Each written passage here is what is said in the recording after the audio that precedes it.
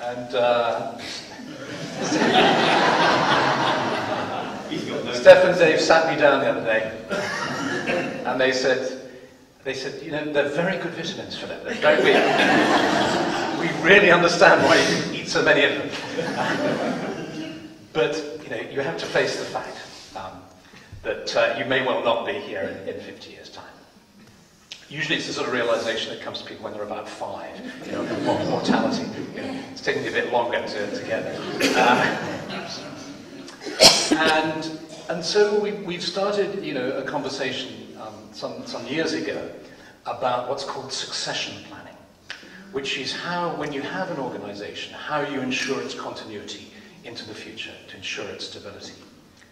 Because the order is so precious to all of us, so important, it's changed so many people's lives in so many wonderful, positive ways. It's really important that we think about how we'll continue into the future. And so often with groups, when a leader dies, you have this, what's called a moment of peril. You have this kind of chaos that ensues, and it's not a good way to ensure the continuity of an organization, just not to think, just to kind of pretend that we're all going to go on forever.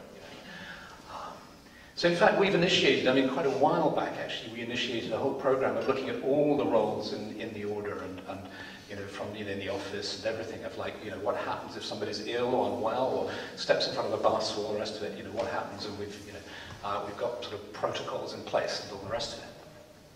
So we feel that the most responsible thing to do is to work on this.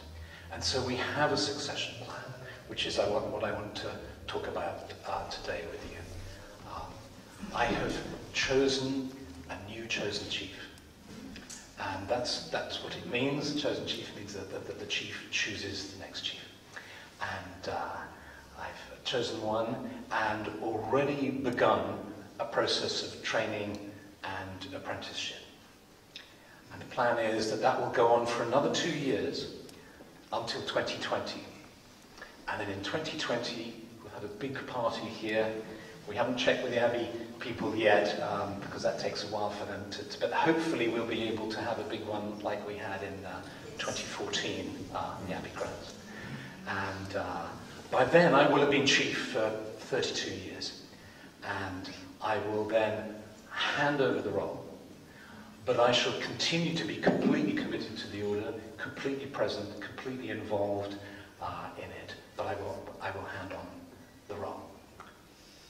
So you probably want to know. We can wait. You ready? You want to know? Yeah. Yes. Okay. So I thought I would introduce you to the chosen chief in training. And we'll talk a little together, so you can get to know them, and then we'll have a tea break, and then an opportunity to, if you have any questions or queries, to raise them, and so that's what we're going to do. So now I'd like to introduce you to the person who's going to be chosen chief from 2020 onwards, and that is Emma Burke.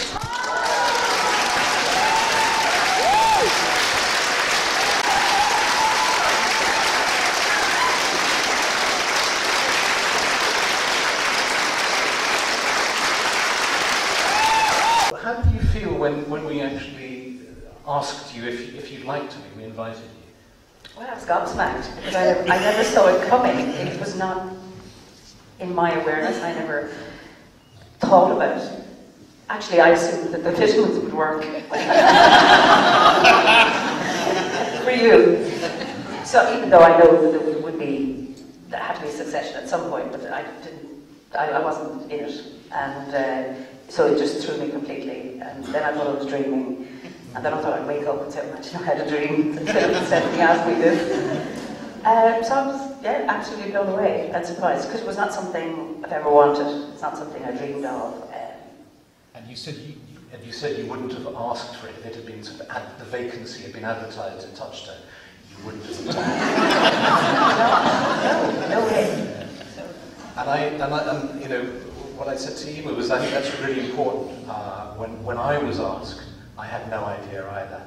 And you know, the problem with those kind of ways of choosing people where, you know, the conventional sort of political way is where people are put up, you know, people vote, and people jockey for position and put themselves forward, and then you'll get letters inviting you to choose from different pitches of different people and all the rest of it. It's not a way for a spiritual group, I think, in the ideal world to work. You know.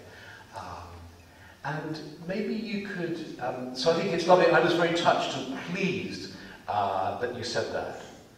That you didn't sort of, you say, well, actually I was expecting this. I'm glad, I'm glad you finally got round to asking me. Because my initial reaction wasn't yes, but it wasn't no. So I've been asked, so I didn't like to say no at the end. No, so, I was asked, so I would take on the role. It's not something I wanted, but things happen for a reason, so